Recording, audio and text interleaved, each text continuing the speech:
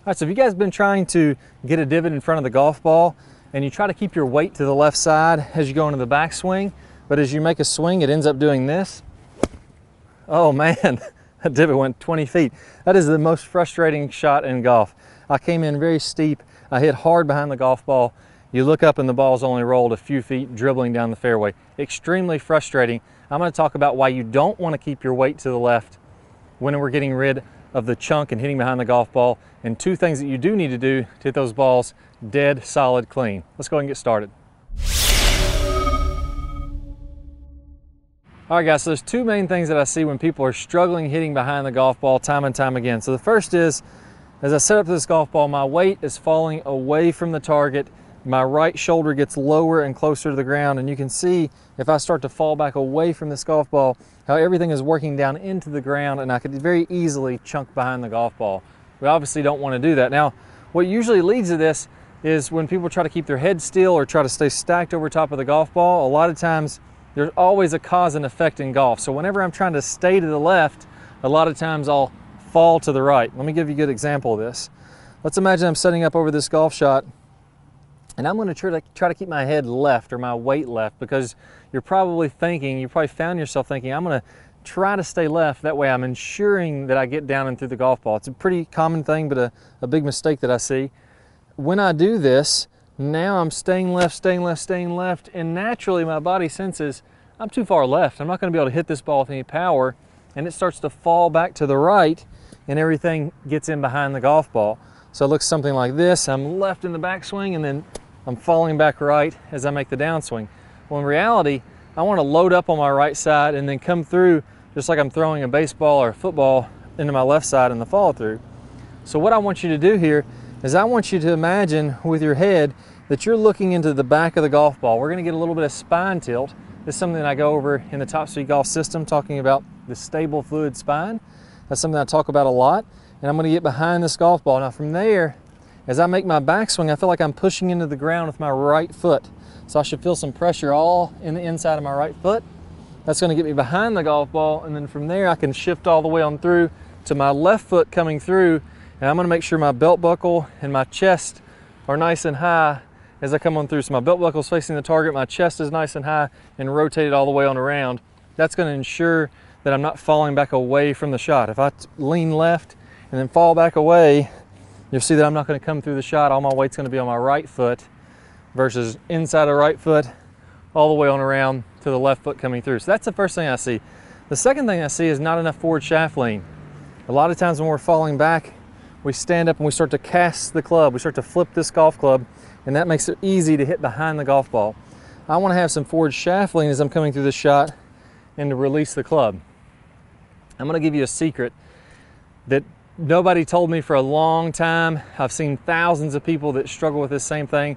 I'm going to give you a secret here that will really help you to get more forward shaft lean than you've ever had before. If I'm used to squaring up the club with my club straight up and down, so now my club shaft is straight up and down, my face is dead square to the target here.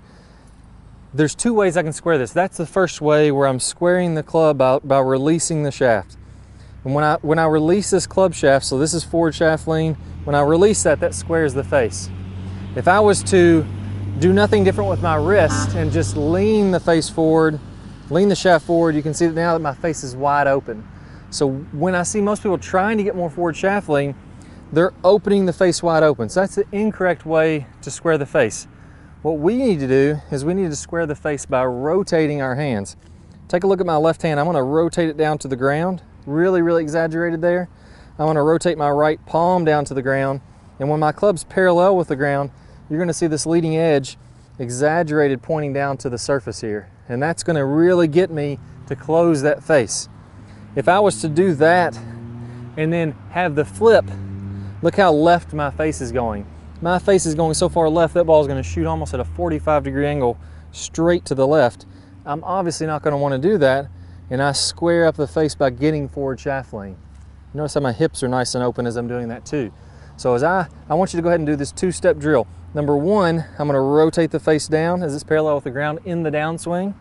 Number two, I'm going to posit impact with the face square behind the ball, tons of forward shaft lean, and we can see that's nice and squared up. Put both these drills together.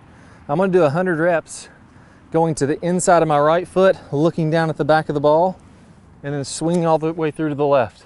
I'm gonna do 100 reps, getting this club face closed, pausing, hips open, lots of forward shaft fling, face dead square. And then from there, I'm gonna put both those pieces together for another 100 reps, so 300 total reps, getting some forward shaft fling, getting my momentum going through the shot. Now when I put all three of those together, I'm gonna hit a dead solid shot. I'm gonna take a nice little divot in front of the golf ball, and it's gonna feel a whole lot better with a lot more forward shaft lean. Let's go ahead and try it out. There we go. Got a little bit of a divot, kind of roughed up the turf in front. You can hit down a little bit harder if you have a tendency to kind of fall back and hit behind the golf ball, but you can definitely see I was coming down and through. I got the ball first, and then I caught the turf in front of that golf ball. So go ahead and work on those drills, get those practice reps in. It's really gonna help you guys out. I'll see y'all soon. All right guys, hope y'all really enjoyed this video. If you did, I got a great bonus for you. I'm gonna include one of my #1 videos, a preview of my #1 video on increasing your lag, and it's all in the takeaway and getting the proper amount of wrist set. So I'm gonna play a preview of that video. It pops up here in a second. If you wanna see that entire video, plus you're gonna get 5 videos from our Top Speed Golf system, go ahead and click the link that pops up in your screen or down below in the description if you're on a mobile device. So if you're on a mobile device, open up the description below and you can click the link there.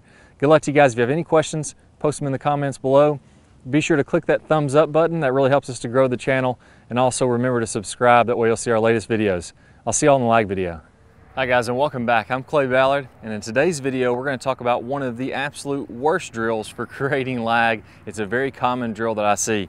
And in this drill, what we're going to do is we're going to set the wrist very early to create an angle of lag, and then we're going to try to hold this throughout the swing. It's one of the worst things that you can do to build lag. I'm going to talk about the science behind why this is the case, and I'm also going to give you a great drill to help you improve your lag, all in this video. Let's go ahead and get started. If I do it this way versus holding that position, exact same thing happens when we're building the lag in the golf swing. So what we want to do is throughout the swing, I want to have a very low and wide takeaway. So I'm not going to set my wrist early at all. If you look at a lot of the top players, you look at Adam Scott, very wide takeaway, not very much wrist set at all. You look at Rory McIlroy, you look at Tiger Woods, all these players are using a wide takeaway and not getting very much wrist set, so that later in the swing, as we start down, we can increase this wrist set, and we're really only going to max out this angle of lag for a split second in the downswing. Okay, so a 3-step drill here. Now, as we get started with this, I want to remind you that the fulcrum in this golf club for getting a massive amount of lag is right at the end of the golf club. This is where I want my hinge point to be. I want to use the full length of this club to build lag and then release lag.